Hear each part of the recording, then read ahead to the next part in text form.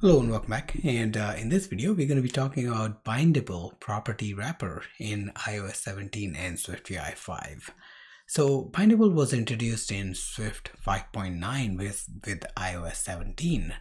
The Bindable property wrapper facilitates basically creating bindings to the properties of observable objects. It supports creating bindings to the mutable properties of observable object without the need of add published property wrapper. Now the bindable property wrapper takes a property of an observable object and its value. When the property changes, the bindable property wrapper automatically updates the binding about the change and it automatically notifies it. Now to illustrate this better, let's explore an example. Now prior to iOS 17, if we had a view model which would need to publish a data, then we would have a code that would actually create a struct with an observable object protocol conformance. So for example, we would have a view model something like this.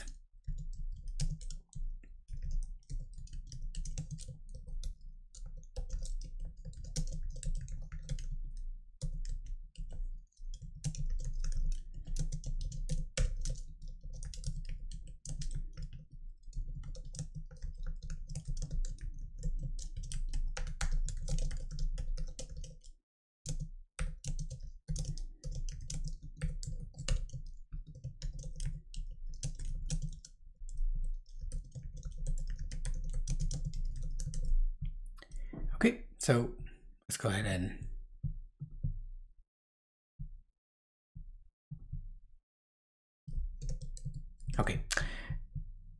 so we already have that, so I'm just gonna rename this. Basically the intent for this code to show you this is what prior iOS 17 looked like whenever you wanted to create a view model which would actually have properties that would actually publish data in order to use that inside the view. Now starting iOS 17, basically this has all changed, and now you're gonna basically just use bindable property. Now what would be the result for this one? So let's go ahead and take a look, when you have view model like this, what kind of view you're gonna create. So let's create a struct with observable object example. Okay, so in this case what we would do is we would actually create a simple view, right? And this view would use this view model with the help of state object. Okay, so you're gonna create state object private var course is equal to dt course. dt course 1, that's what we want to use it. And basically we're going to create another state property, state private var edit course. So we're going to basically just create another variable to define the state for editing state for the view. Okay, so you're gonna have a navigation stack in here, and within the navigation stack we're gonna have a v stack with a text which will show course.title, and let's set the font as title, and the text is gonna be, next text view is gonna be course is published ? And this would basically show our course dot is published status, and based on the status we're gonna display yes or no. Okay,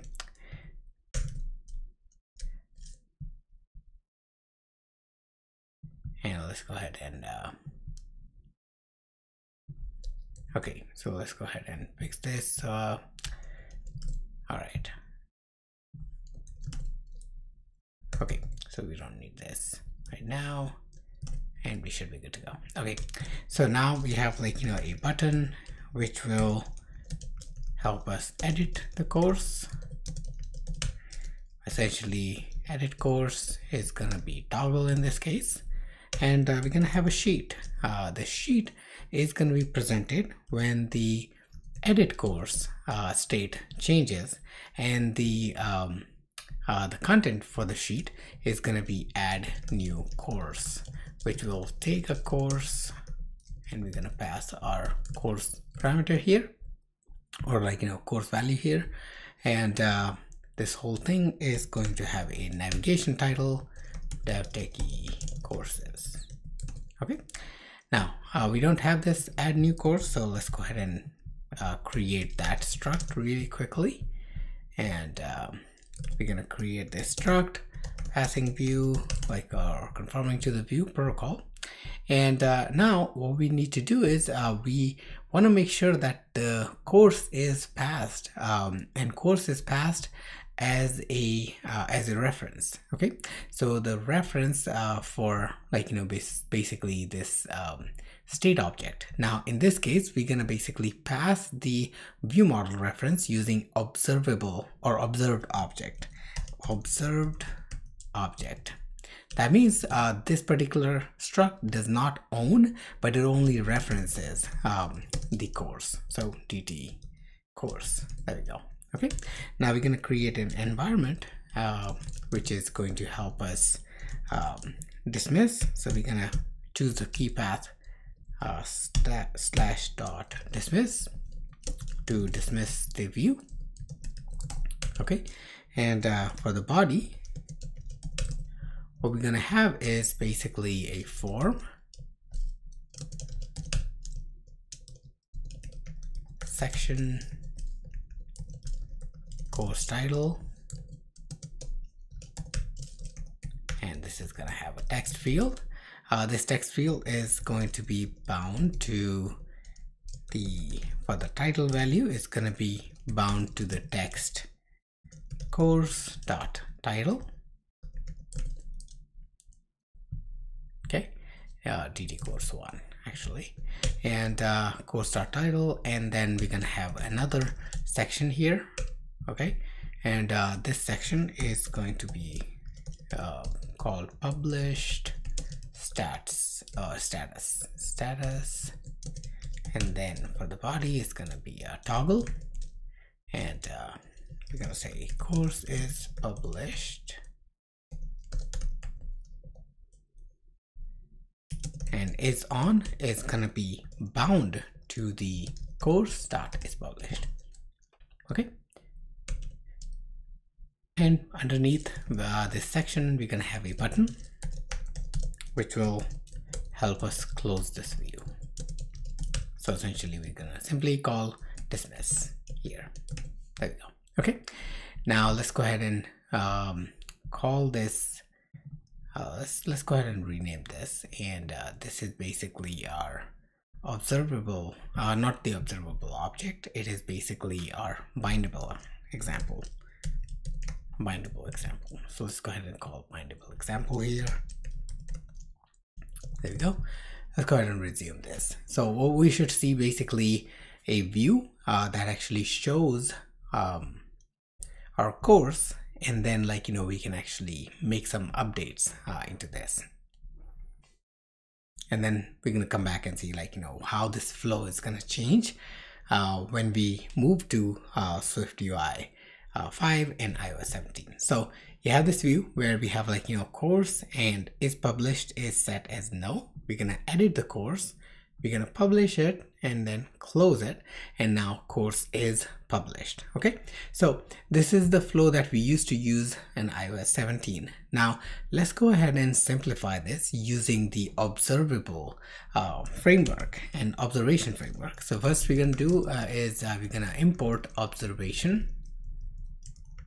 Okay, this is a framework where observable is defined. We're going to decorate our class, our model class, with observable property wrapper. Okay, and we are going to simply remove this observed object. Now with this change, we don't need to publish anything because by default everything is published. That's one change. We don't use state object anymore, but instead we use just like other property wrapper, which actually maintains the state for the view called @state. Okay, now this at state creates basically defines that this particular view is the source of truth. Basically, this is the one that actually maintains the reference for the course. Okay, so this is the main holder. Okay, and then we are basically going to change observable object to bindable. Okay, so with all the changes, our view is basically ready and all the errors are gone. So let's go ahead and try this out once the view is refreshed, and then we're going to talk about the differences and stuff. All right, so we're gonna once again click on the view, launch, course is published, close, and course is published. So there's no significant difference, like, at least in the UI side, but you saw how our flow is much more simplified. We don't have to worry about what to publish and what not. Everything by default will be published. We have a better way of managing the state by using the state property wrapper, and the references can be passed in using Bindable. Now, we don't need to decorate any of the properties using @published property wrapper. The state property wrapper can create the view model reference, and the bindable property wrapper can work with the past references. Now, this flow eliminates the guesswork of when we should use state object versus when we should use observed object observed object property wrappers. Okay, now the difference between binding and bindable is that the binding and the bindable property wrappers both are used to create a binding in SwiftUI. However, there are some key differences between two. The binding property wrapper is a more general purpose property wrapper that can be used to create bindings to any type of value. Now, the bindable property wrapper is specifically designed to create bindings of the property for observable object, right? These kind. Okay. Now, another difference between two property wrappers is how they are created. The binding property wrapper is created by wrapping a value inside @binding attribute, versus the bindable property wrapper is created by wrapping property of an observable object in @bindable attribute. Also, the bindable property wrapper is more efficient than @binding property wrapper, and this is because @bindable property wrapper creates a single binding that is shared across all the views that are using it, versus @binding property wrapper creates a new binding for every view that has to be used in. So in general, the @binding property wrapper should be used whenever you need to create a binding property for an observed object or an observable object. The binding property wrapper can be used in other cases where you've been using to just pass the reference and create that reference between the state and the other property that's using it as a reference. All right, with that, we have reached the end of this video where we actually learned about how we can change our flow from old observable object to new observation framework. Thanks again for watching, and I will see you guys in another video.